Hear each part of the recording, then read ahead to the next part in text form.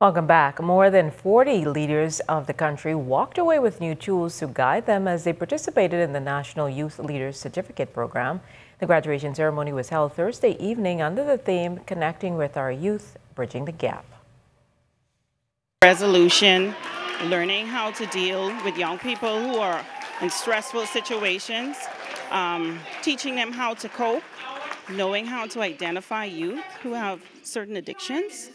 Sherry Johnson Deal is now a certified youth leader. She was the valedictorian for the Spring 2019 Youth Leader Certificate Program. Johnson and more than 40 others participated in the training sessions and were presented certificates during a recent graduation ceremony under the theme Connecting with Our Youth, Bridging the Gap.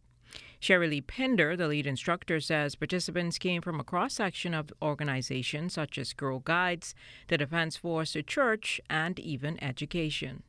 All of the individuals who participated are already in some way shaping young people in their community. And so this is just about up-leveling their skills and getting them to a point where they have the needed training to be able to effectively deal with young people.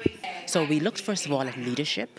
We also examine things like effective communication, because it's one thing to be able to speak well, but how can you speak in such a way that children or young people want to listen and where you get the most out of them? We also had modules on stress management, also conflict resolution. We looked at things like how to build better teams. Permanent Secretary in the Ministry of Youth, Sports and Culture, David Cates, presented graduates with their certificates. The world has changed quite a bit since all of us were teenagers and young people, so you have to keep developing as time marches on.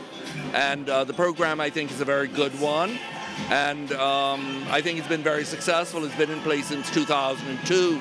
Paul Frazier Jr. represented the Anglican Diocese, and he highlighted what was helpful about the program. All of us were youth ourselves, so we already have an idea of what it is that we need to do and how we need to counsel others. But this course, the certification provided a foundation based on statistics, based on research, based on past experience outside of just the understanding that the regular Bahamian would have.